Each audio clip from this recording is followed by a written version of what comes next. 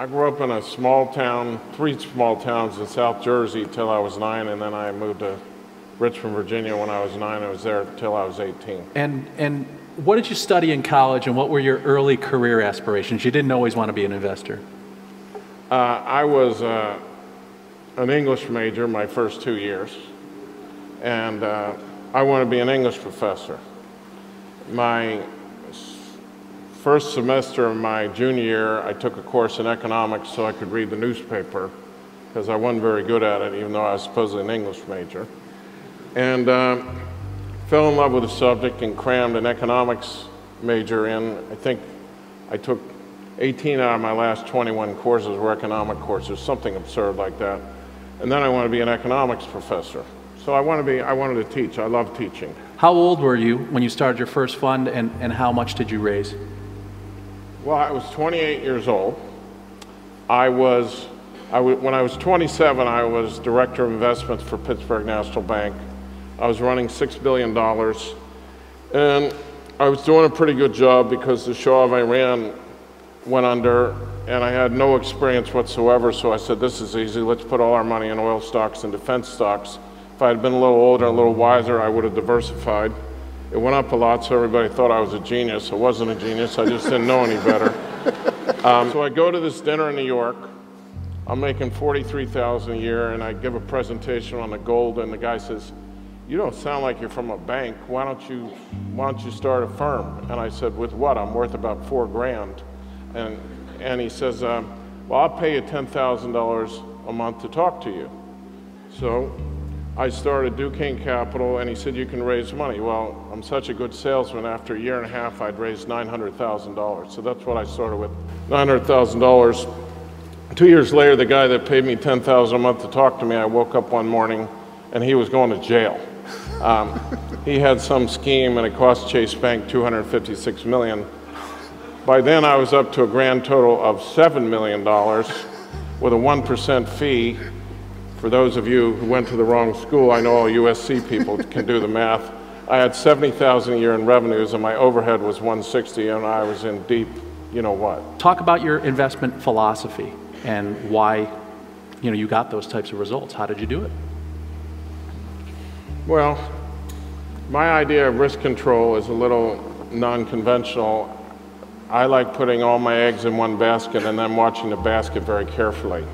But at most business schools, they teach, I think, a lot of nonsense called risk-adjusted return and diversification. Ouch.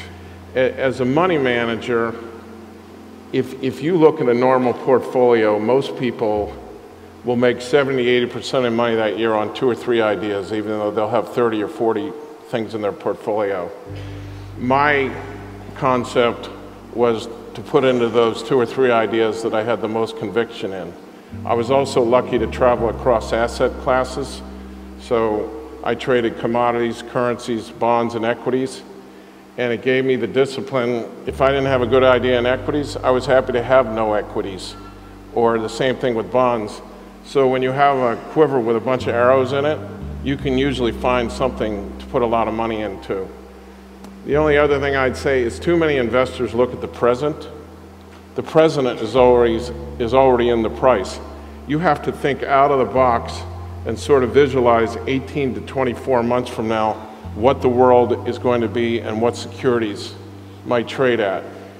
What a company's been earning is ridiculous. It doesn't mean anything. What you have to look at is what people think, what a company's earning, what people think it's going to earn, and if you can see something 2 years that's going to be entirely different than the conventional wisdom, that's how you make money. My first boss used to say the obvious is obviously wrong. If you invest in conventional wisdom, you're going to lose your butt. So when I've looked at all the investors of very large reputations, Warren Buffett, Carl Icahn, George Soros, they all only have one thing in common, and it's the exact opposite of what they teach in a business school. It's they make large, concentrated bets where they have a lot of conviction. They're not buying 35 or 40 names and diversifying. I don't know whether you remember, Icahn a few years ago put $5 billion into Apple. And I don't think he was worth more than 10 billion when he did that. When I went in to tell Soros that I was going to short 100% of the fund in the British pound against the Deutschmark, he looked at me with great disdain because he thought the story was good enough that I should be doing 200%. So A, they concentrate their holdings. B, concentration, this is very counterintuitive. It really gets your attention. In my thinking, decreases your overall risk, because where you tend to be in trouble is if you have 35 or 40 names and you stop paying attention to one. If you have big, massive positions, it has your attention. If you're going to bet big, you have to be ruthlessly objective about your position. I've put on positions I was 100% sure I'd have for 2 or 3 years, and 10 days later, in my opinion, the facts changed and I'm out of them. But if you're going to go the route of making concentrated bets, you also have to go the route of being completely open-minded when the facts change of being wrong. You can't sit down in there and double down if things don't start to work out. The people that love it, like me, are so addicted to it and so intellectually stimulated by it. If you're not and you're in for the money, you have no chance competing with these people.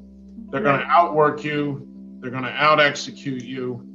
So, and I think it's probably true of a lot of professions, but let's not forget, if you're American, you're probably going to spend 60 to 70 hours a week minimum working. If you're in your job for the money and not because you love it, you just blew 70 hours a week on the happiness quotient. That's pretty rough.